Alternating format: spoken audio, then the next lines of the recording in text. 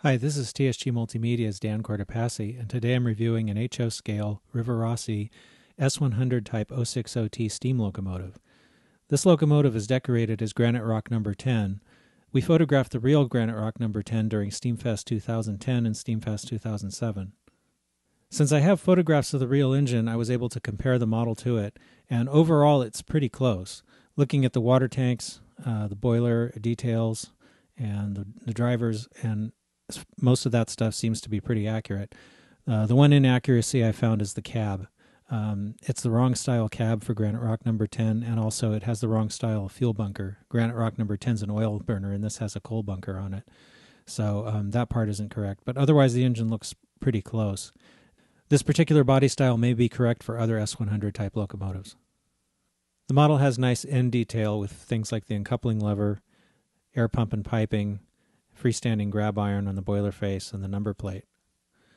The couplers are plastic knuckle couplers, and they match the Katy coupler height gauge.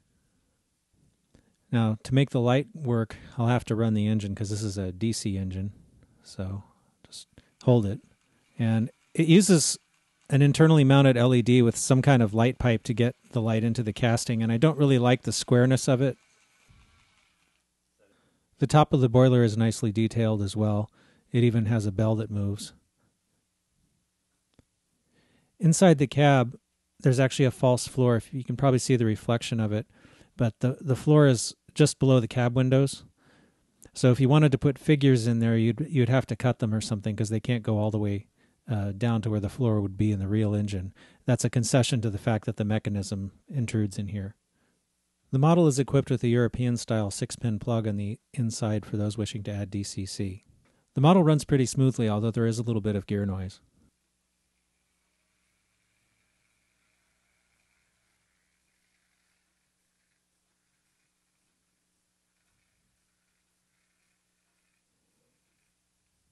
The model picks up power from all 6 wheels, and it has nice brake rigging detail on the underside.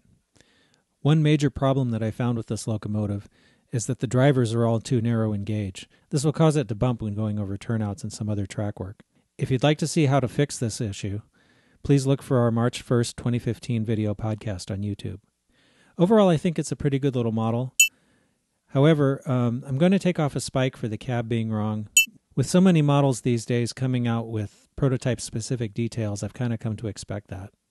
Now, the gauge issue is another thing entirely, and that's because this is something that's really difficult to fix, and frankly, unless you're an experienced modeler, it's probably not something you even want to try to fix yourself.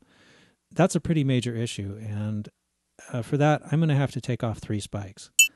So my final verdict on this one is 6 out of 10 spikes.